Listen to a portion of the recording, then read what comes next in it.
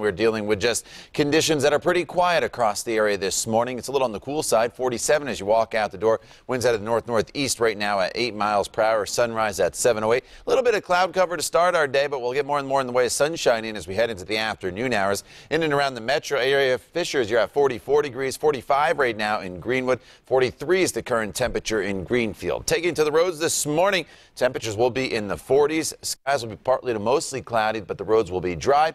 Your jacket will be needed. Our weather impact scale, though, today is on the low side as we're just dealing with cloudy skies here. At least for the morning commute, skies will start to brighten as we get into the afternoon hours. And you can see these high, thin clouds in place right now across the state. You look down to our south, you see some showers streaming towards Indiana, but they really won't get here throughout the course of the day today. We can't completely rule out the chance of an isolated sprinkle, but for the most part, a mixture of sun and clouds this afternoon. And again, here's that chance of a stray shower that comes in throughout the evening hours, but notice the coverage of these showers, not all that great. So all in all, it's not a bad day for us as temperatures will once again get above normal. Our normal high 63 going up to 65 degrees today by the 2 o'clock hour. Our high temperature should top off at 67. So Ashley, as people take to the roadways for their commute home from work, won't be all that bad out there. Not at all. We'll definitely start to increase the cloud cover at that point, but temperature-wise, feeling fantastic. Let's talk about your evening commute.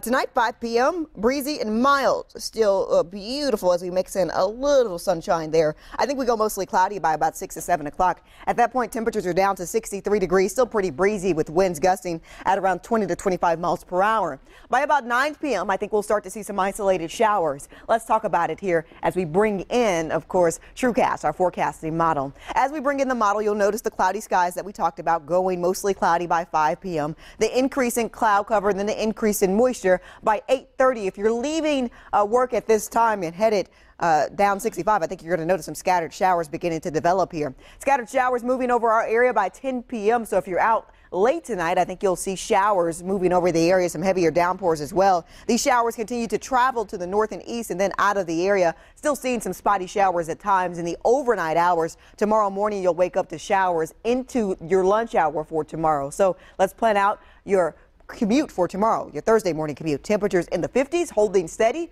throughout the morning because of the rain. Scattered showers developing throughout the day, and then we'll see those showers continue to move over the area on Thursday afternoon. So Thursday, another rainy day. We dry out on Friday. We'll bring you quite a bit of cloud cover. Your Thursday forecast at 67 degrees. As we look at the 7-day planner here, you'll notice the weekend holds several chances of showers in store.